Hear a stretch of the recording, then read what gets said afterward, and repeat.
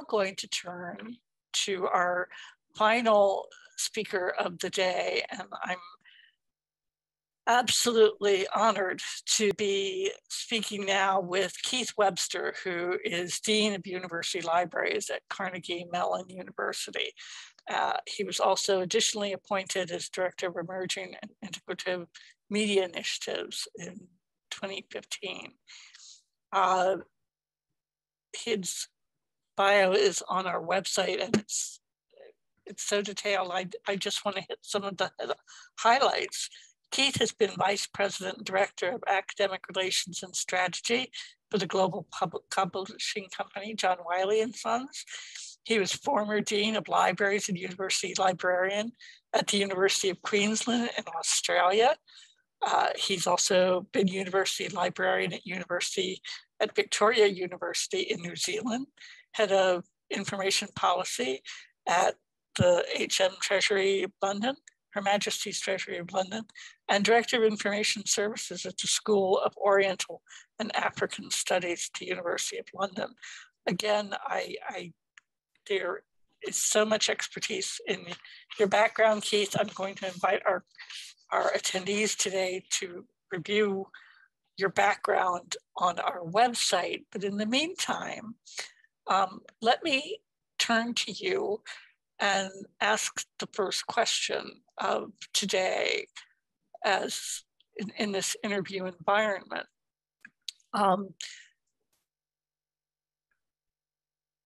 Effective data management is clearly critical for a variety of reasons. It's critical for the individual researcher. It's critical for the institution in terms of funding and recognition. It's critical for the next generation of scientists and researchers. So what did you hear? What have you heard so far today as useful takeaways from today's program? Well, hi, Joe, and good afternoon, everyone. It's great to be with you. You forgot to mention that I was chair of the board of NISO at one stage, which actually was much more fun than many of the things that you mentioned in my background. For me, one of the key funny things is the dominance of marine science amongst some of the panelists. And my very first job as a librarian was in a government marine science laboratory many years ago, where I was actually helping deal with data management in an analog world, but that's a story for another day. I think one of the interesting themes that has surfaced is that this event is focused on data management.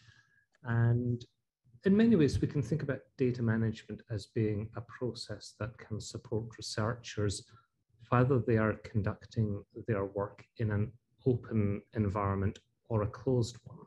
For example, somebody who's working in a pharma company where data is not going to be shared because it's commercially sensitive and tied into patents and such things. Nevertheless, good data management is implicit in best practice. But all of our speakers have touched in some way upon openness. And I have long argued that open data alongside open access is simply a stepping stone towards open science. And over the last 18 months, the pandemic has raised our awareness, firstly, of the importance of science, both in terms of basic research, but also in terms of international cooperation. And what we've learned during this period has been the importance of information sharing between researchers, between policymakers, between individual citizens through the process of open science. And I think we really have recognized that the pandemic has served as an accelerant for many of the things that we have been laying the building blocks for some time. And therefore, we are at a point where many of the themes that have been surfaced by our great speakers today are ready really to be unleashed. So what, if I think about what's surfaced today, I think we see that the policy environment is rapidly shifting. We heard about the NIH and their forthcoming policy enhancement, which will kick in 2023. I know that there are some in the data management or open data community that wish it was on a faster timeline, but clearly good policy takes time to implement. There's a lot more than simply saying, on with it. But we are in an environment where those who fund research recognize that they hold a degree of influence over research. And as the NIH begins to move forward, we will see others follow, whether they are federal funders or foundations or charities or individual institutions.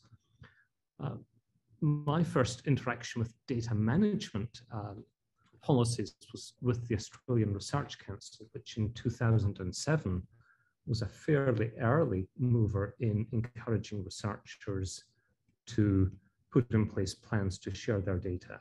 And as we see with the NIH, they have made that now a requirement. I think alongside that tightening of policy has been the maturity of the supporting infrastructure. And we've heard a lot today about things like the advances in the DMP tool, the greater recognition or adoption of ORCID.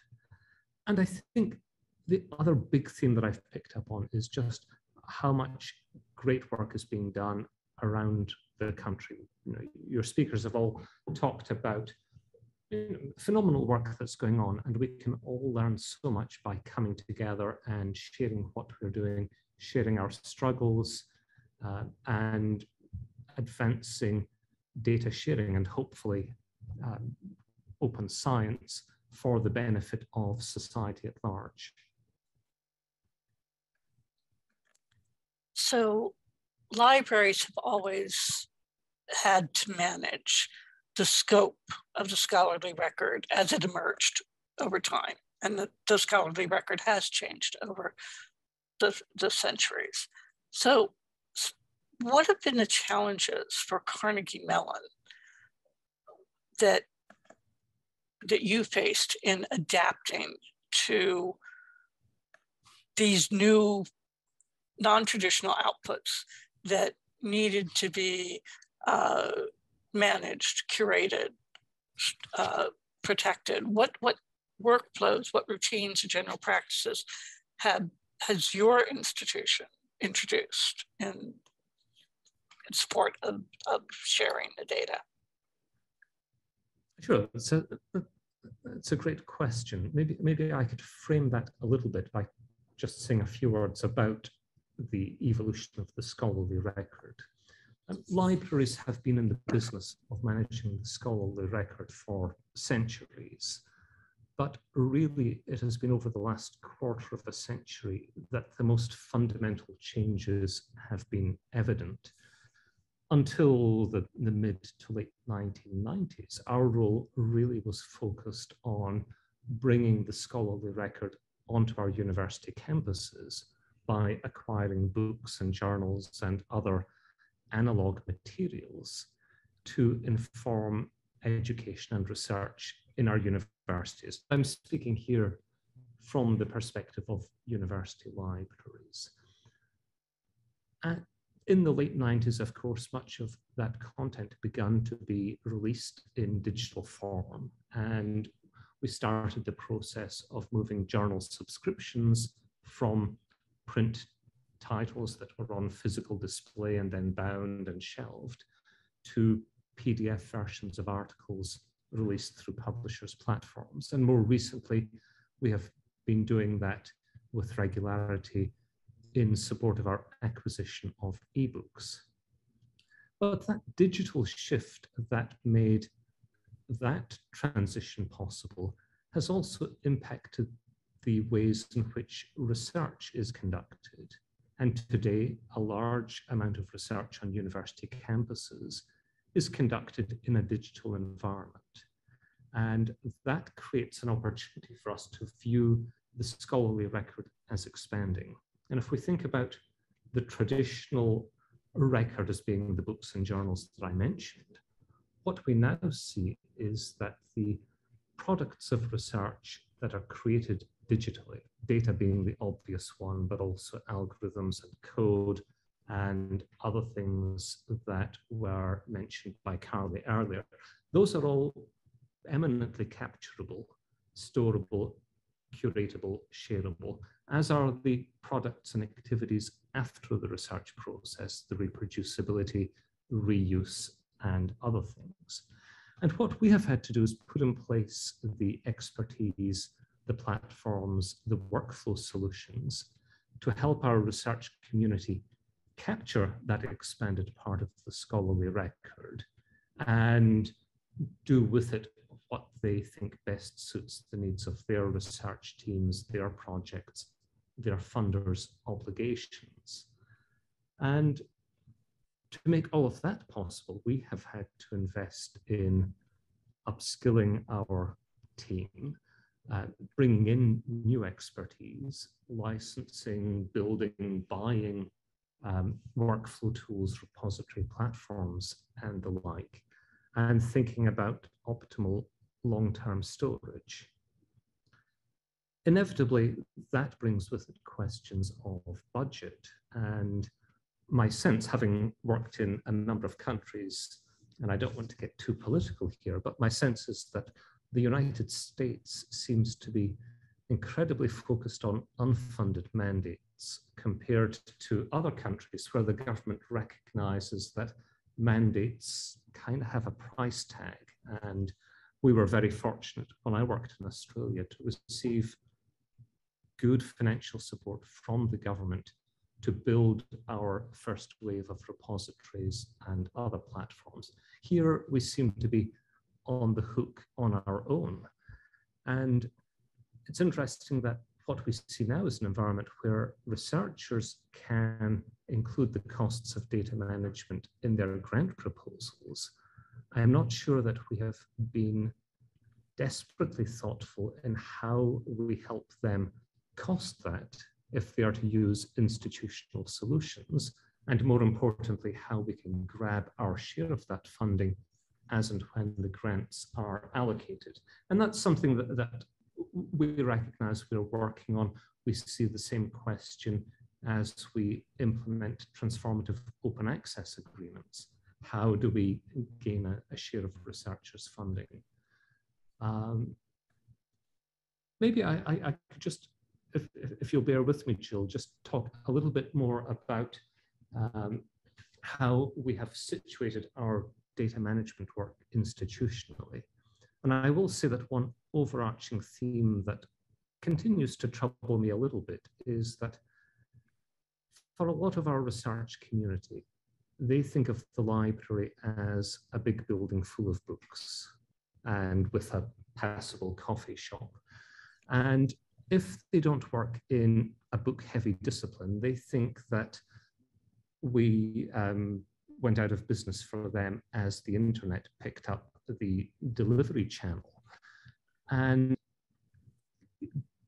helping them understand what we can offer their needs today is perhaps our biggest challenge. And we've been doing a lot of work to understand how we are perceived on campus and how we can brand the library and the expertise of our faculty in the libraries as genuine partners and pioneers in the research process.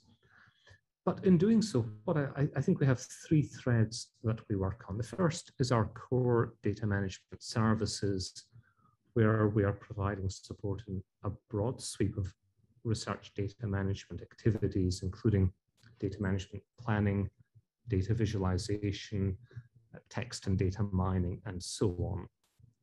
And I'm going to try to multitask, which may not be the best thing, but I'll try and drop some links into the chat as I do this.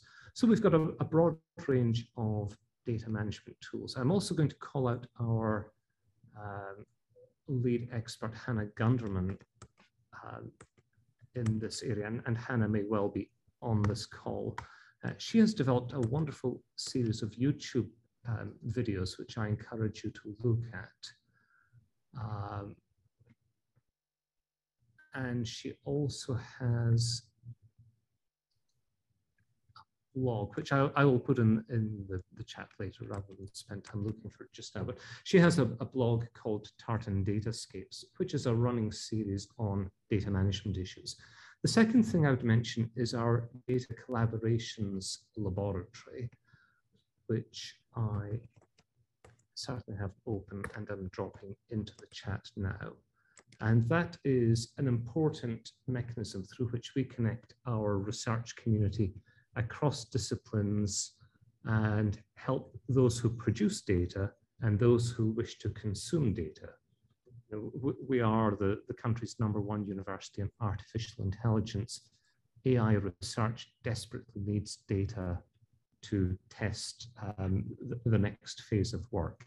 And our data collab is a great vehicle for helping build a strong data community. And the third thread is our work on open science, where we have a series of events, training programs. We are very active players in the data carpentry community, and a bunch of tools. And there's much more about all of that in the link that I just dropped in. So a lot going on here. And my colleague Brian Matthews has, I think, just solved perhaps the Hannah Gunderman blogging situation. So thank you, Brian. Back to you, Jill.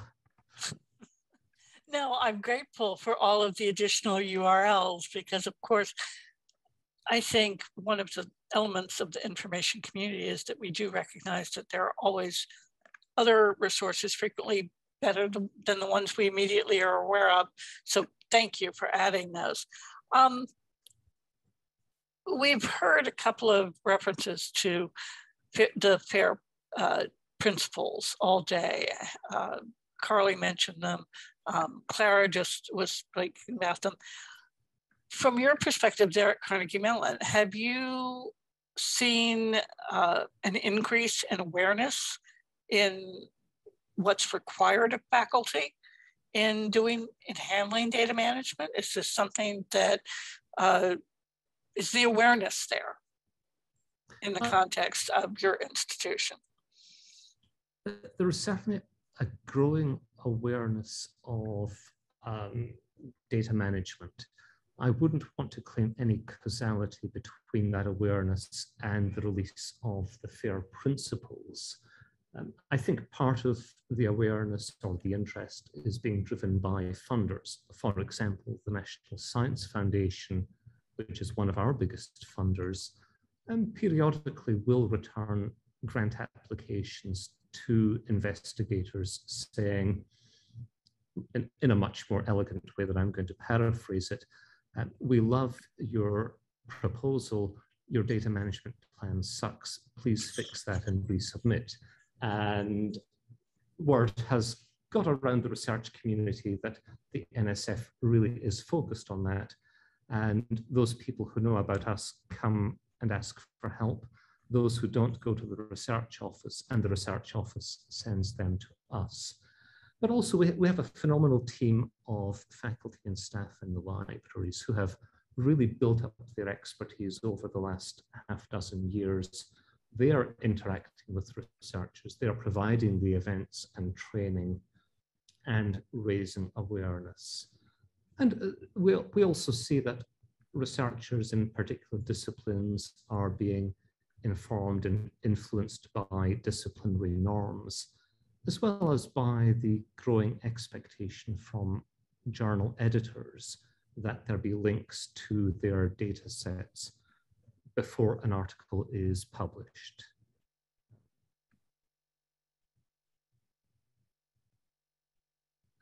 And I'll pause there.